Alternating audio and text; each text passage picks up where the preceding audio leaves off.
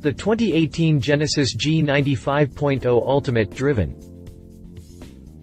Genesis has wowed a lot of folks with its full-size luxury sedan, the G90, including me. Competing in the space occupied by titans of the industry such as the Mercedes-Benz S-Class and BMW 7 Series can't be easy. Buyers in this segment can be very demanding. They want space, power, and luxury appointments. I'm here to tell you the G90 delivers on all those, and is so at a much cheaper price point than its European rivals.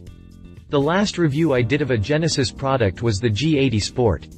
In that review, I said Genesis is where Lexus was 30 years ago, the scrappy underdog offering a compelling package for a value price. The G90 was its opening shot across the bow of the establishment, including Lexus. All of them should be paying attention. Design notes. The face of the G90 is elegant, with the Genesis Shield-style crosshatch grille dominating. The G90's size doesn't become apparent unless parked among lesser sedans. At that point, its length of 204.9 inches is hard to miss. The long chassis rides atop a wheelbase that measures 124.4 inches. The face of the G90 is elegant, with the Genesis Shield-style crosshatch grille dominating. Attractive full LED headlights give it bright, seductive eyes. From the side, the G90 has a clean, if slightly anonymous design. Hey, buyers in this segment are very into understatement. A crisp line runs the length of the body starting at the headlight, where the line coincides with the clamshell hood's shut line, all the way back to the sweeping taillight. A second crease starts with an upkick at the front wheel opening and flows gently back through both doors near the bottom of the design. Turbine-style wheels, 19 inches in diameter, and a tasteful low strip of chrome are luxurious without being gaudy. Inside, the Genesis G90 is a cocoon of luxury. The rear quarters show a similarly reserved, tasteful design. The tail lights are like red waterfalls and might be best compared against Jaguar's XJ. A single chrome strip divides the trunk lid just above the license plate mount. Squared-off exhaust outlets are found at the bottom of the design. Inside, the Genesis G90 is a cocoon of luxury. My tester had buttery soft tan Nappa leather seats with black contrast piping. The steering wheel and upper dash were black leather, to contrast with the tan leather lower dash, door panels, and seats. A panel of dark stained wood was present on the dash as well as the console, door panels, rear disappearing armrest, and even the front seatbacks. Drive notes.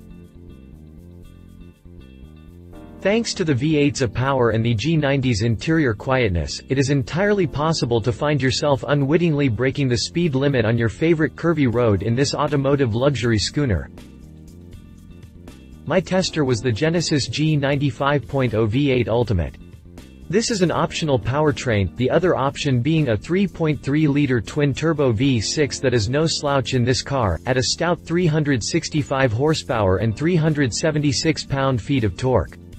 But the V8's unnaturally aspirated grunt was satisfying in a way the jet turbine 3.3T is not, and its 420 horsepower and 383 pound-feet of torque felt perfectly suited to the big G90 sedan. Handling transmission duties was an 8-speed automatic, which sends power to the rear wheels, as any proper executive luxury sedan should. Its shifts were almost imperceptible when driven smoothly, and it wasted no time finding the appropriate gear when driven in anger. There was no frustrating hunting, as befalls many 8 or 9-speed transmissions nowadays. The only thing I wasn't a fan of with this transmission, it's equipped with one of those newfangled shift levers where you have to press forward to go into reverse and press a P button to go into park. I drove a 5.0 equipped G80 a year ago that had a standard Prindle-style shifter, which is more to my liking. I suppose that might not look luxurious enough in the range-topping G90.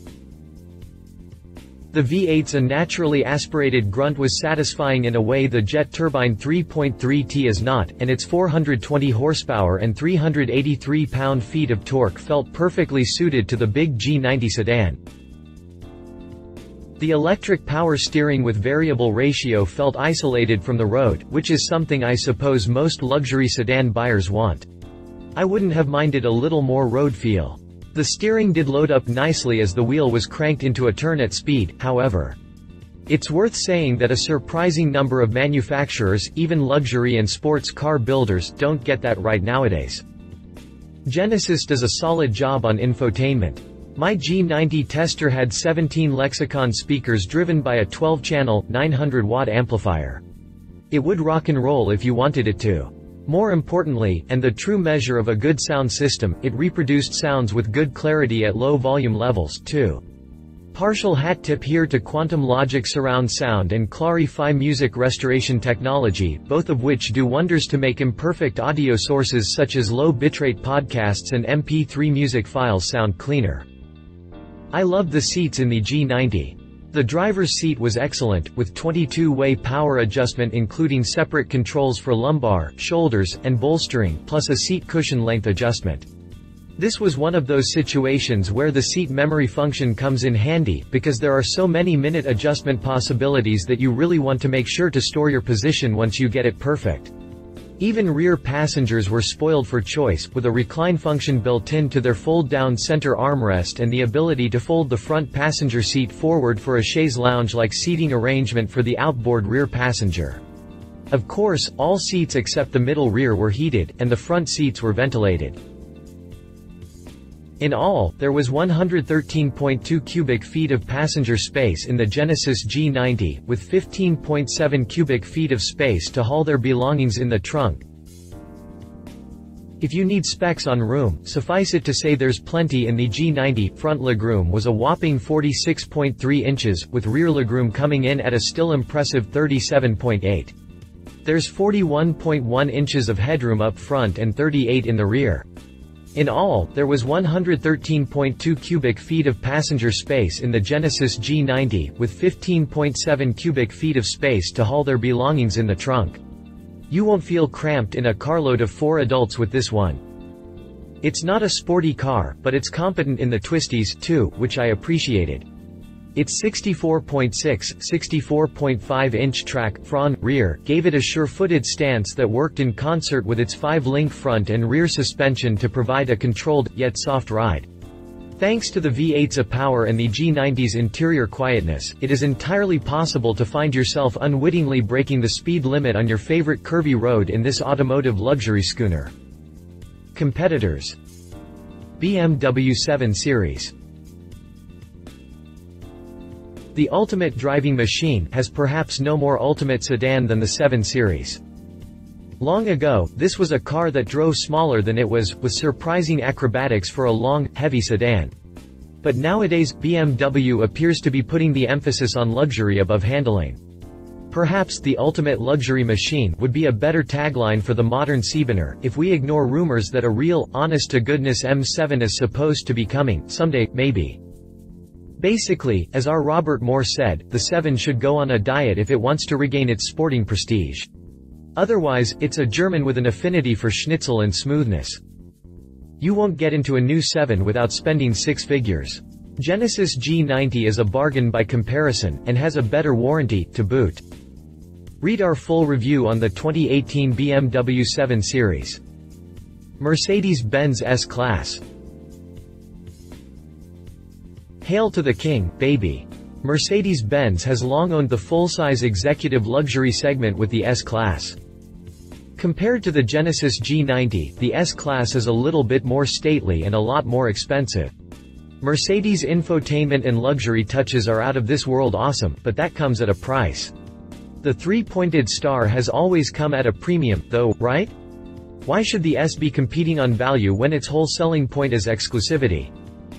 If you must have the best of the best, the S-Class is your best bet for a ride that will equally impress driver, passengers, and passers-by.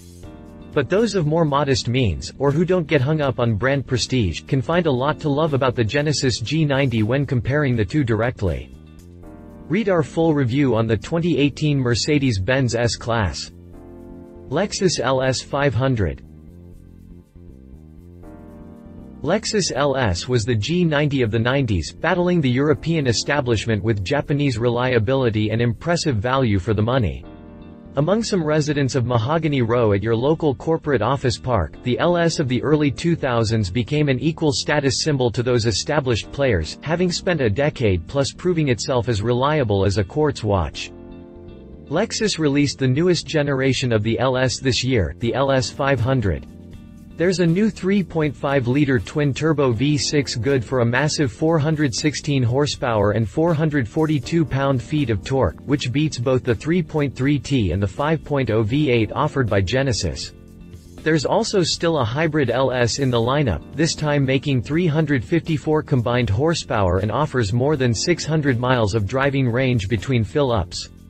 Genesis doesn't offer a hybrid model at this time. The interior is almost otherworldly, too. Available in distinct hues such as a deep red-black combo seen in the show car, the LS 500 combines traditional luxury with futuristic design. The G90 looks conservative in comparison, which might be a good thing. Lexus continues to offer a value proposition, with the LS starting at $75,000. But Genesis G90 undercuts that significantly, with a starting price of $68,350 for the V6 and $71,850 for the V8. With a less polarizing design, the G90 is probably aiming at buyers who have been turned off by Lexus' affinity for edgy, envelope-pushing interior and exterior designs of the last few years. Those running away from the spindle grille of Lexus may well find themselves in Genesis dealerships. Read our full review on the 2018 Lexus LS 500. Conclusion. Genesis G90 is a superb full-size luxury sedan that calls to mind the insurgent Lexus LS of the 90s. This is a car that should be taken seriously by shoppers who want a stately, luxurious car with a price tag that doesn't require corporate executive status. The argument deserves to be made, with the money you'd save buying the G90 instead of a European rival, you could hop a jet out of the US and take one heck of a European vacation. Those who value experiences more than things, your luxury sedan has arrived. Disclosure: Genesis provided the vehicle, insurance, and a tank of fuel for this review. References: Genesis G90. Read our full review on the 2018 Genesis G90. If you liked this video, please share your thoughts in the comments below and don't forget to hit the subscribe button.